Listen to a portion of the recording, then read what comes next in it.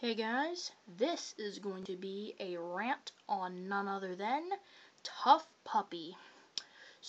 Yeah, I believe the show started in October of 2010. I believe, I could be wrong, maybe, but I know it was somewhere around there, so that means it's been out for almost 3.5 years now. And let me just say, it's really gone downhill.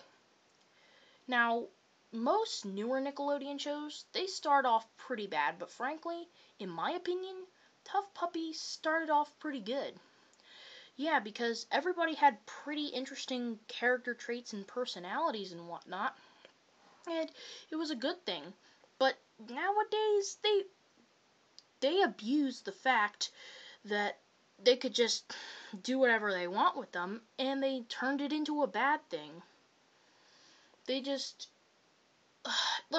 I don't know how to put this. Let me just say that they did what they would do to Fairly Odd Parents, or what they would do to another show like that, like SpongeBob, even though I highly doubt the creator switched. Anywho, so, the Chief. Let's start off with him, because he's definitely gone through some pretty big changes that basically tampered with the fundamentals of his entire personality.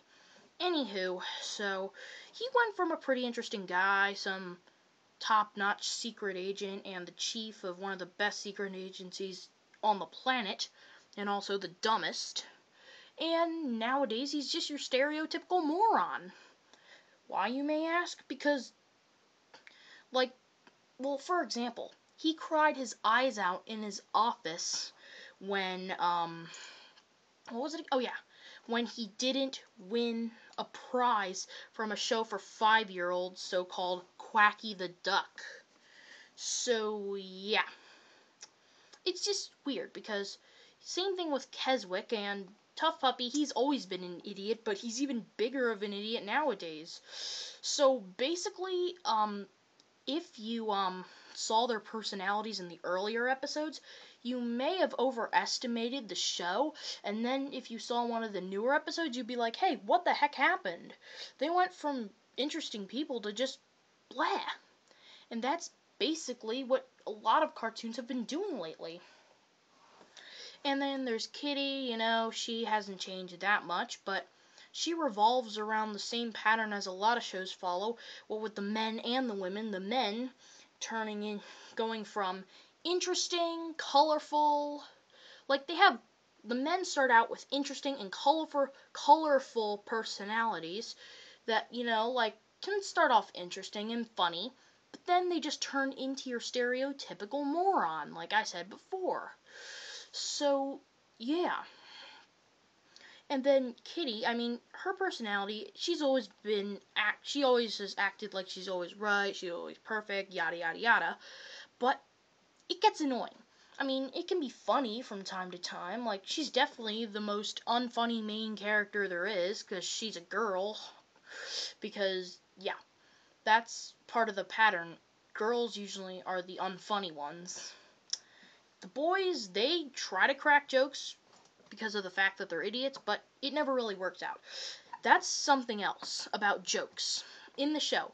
Like gags, any kind of humor, basically, or just any funny joke that they can squeeze into it. What they do is they abuse the joke. They abuse the gag. They abuse whatever it is. What I'm trying to say here is what they do is they'll use the joke over and over again.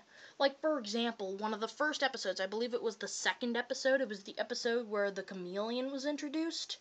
What happened was, Tough Puppy, he said the chameleon's name the Chameleon. And yes, he did turn his head when he said Lee on. Anyway, so frankly, the first time I saw that episode, like the first time or two, I thought that was a pretty funny gag. But then the police officer said it, and the chameleon said it twice. And after that, it really got to me. It got annoying. That's the problem. They have good gags and good humor, but they abuse it. They keep using it until it hits rock bottom. Because the first time or two I heard that joke, the Chameleon, it was pretty funny. But after seeing it 3, 4, maybe even 5 times, it got annoying. And that's not a good thing to do. You should just use jokes like only once or twice. You should use them when they're still funny. Don't use them consistently until they're just plain unfunny. Oh boy. So, let's talk about a couple other characters, like secondary characters. There's a Tough Puppy's mom, just your typical naggy, overprotective mother. There's Snaptrap. I'm not necessarily sure if he's a secondary character. He's definitely been shown in, like, I'd say 3/4 of all the episodes out there, maybe even 4/5. Oh no! I can't tell how to do fractions! I'm terrified of math! That's what the chief said in this, in the Halloween special. Or was it the Halloween special? I don't know. But that's beside the point. And yes, that was a example of how he can be so stupid. Okay, so anyway, so Snaptrap and his men. Snaptrap is he's just an idiot. He's always been a loser, hanging out with his loser friends, Ollie, Francisco, and Larry. And, they always use that Shark Tank gag with Larry, and frankly, that one actually lasted them a pretty long time. That Shark Tank gag was actually funny for a pretty long time. And it still is a little bit. I mean, Snaptrap just enjoys relentlessly tormenting him. And it's actually pretty funny because they are somewhat bitter enemies, even though they're on the same team against TUFF. So anyway, so that's basically how it is. Sure, Snaptrap tells gags constantly until they're just not funny anymore, like, they just hit rock bottom. Like, all the gags that they ever encounter, which totally sucks. Anyway, so yeah, so the chameleon, he's pretty weird. He's lonely. Fortunately, he doesn't live with his mom like Snaptrap.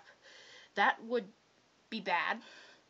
I mean, he's actually a pretty smart guy. He's pretty smart. He's a criminal mastermind, as you might say. And he's got this transformation suit. He can turn into anything. I mean, sure, he's gone through phases that have made him dumber and dumber and dumber. But still, he has some pretty good plans compared to Snaptrap. Then there's this other villain called Bird Brain. And let me just say that his gags, out of all the villains in Tough Puppy history, his has got to be the worst. By far, his are definitely the worst. Why? Because he's got these henchmen, Owl, Bat, Cow, and Duck. And anytime he'd say the name Cow, or Holy Cow, Cow would be like, what? And he's like, oh no, I didn't mean you, Cow, I meant like Holy Cow, like, oh my god, or whatever. And anytime he would say Duck's name, they would all duck. He's like, no, Duck.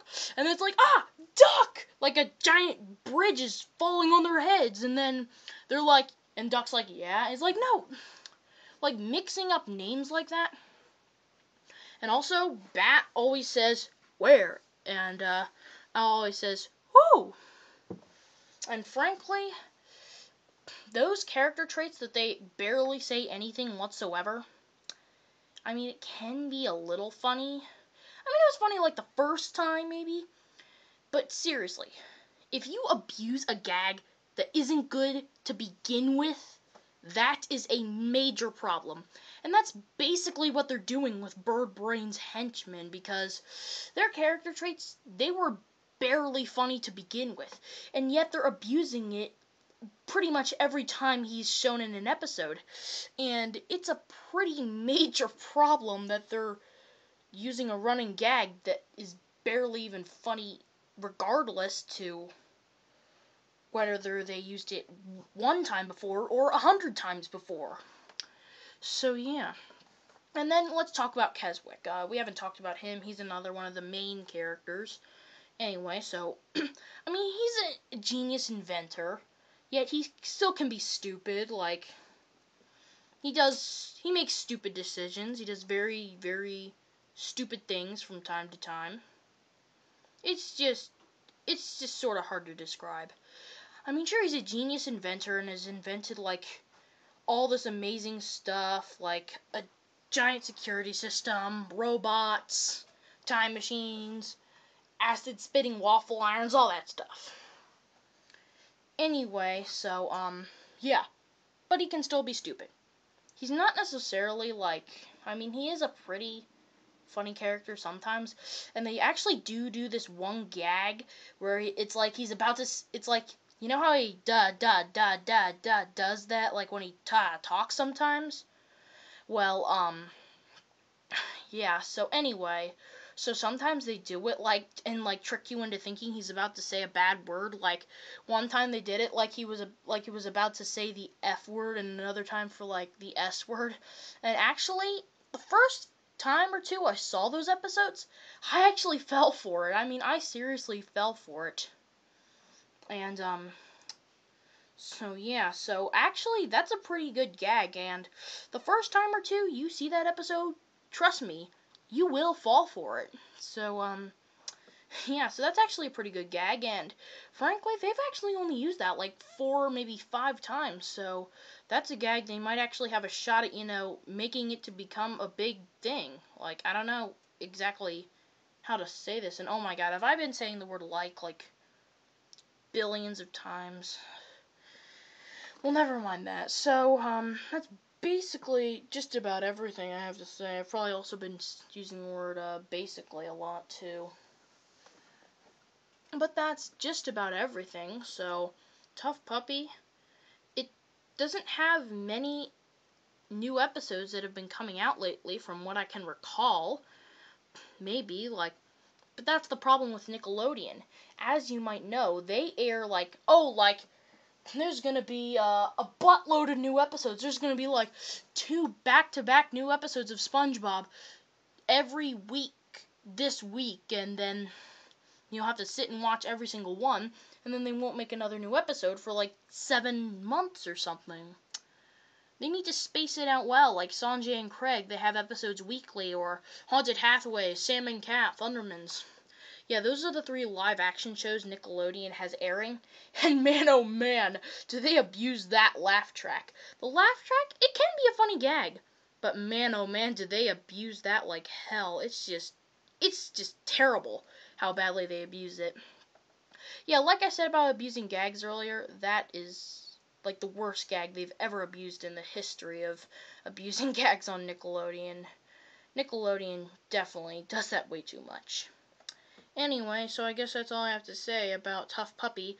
So in my personal opinion, it might get canceled. It might, but there are probably a bunch of newer Nickelodeon viewers who might enjoy it. But frankly, I really don't know. It might get canceled, but I highly doubt it's going to last Nickelodeon much longer. So, see ya.